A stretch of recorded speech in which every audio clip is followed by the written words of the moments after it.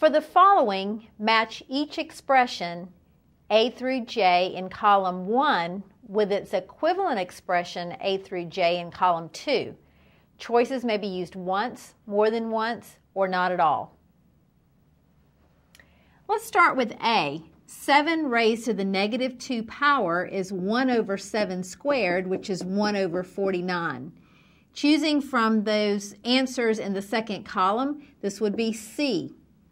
For the second one, 7 raised to the 0 power, recall that anything raised to the 0 power is 1. So that would be selection A. For C, negative 7 raised to the 0 power, this is actually going to be equal to negative 7 raised to the 0 power, which is negative 1, and that would be selection D. For the next problem, negative 7 raised to the 0 power, once again, anything raised to the 0 power is equal to 1. So once again, this would be selection A.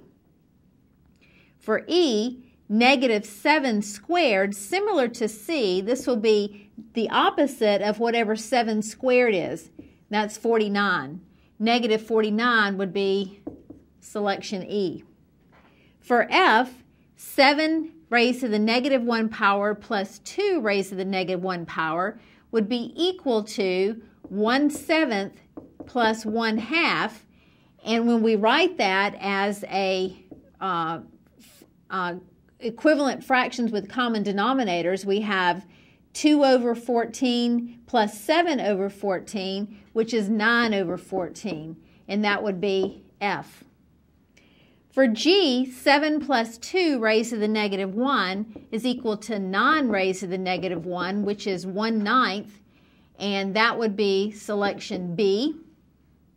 For H, 7 raised to the negative 1 over 2 raised to the negative 1 is actually 7/2 raised to the negative 1, which is equal to 2/7, and that would be selection G.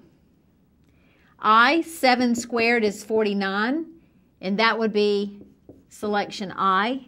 And then finally, negative 7 raised to the negative 2 power would be equal to 1 over negative 7 squared, which is 1 over 49, and that would be selection C.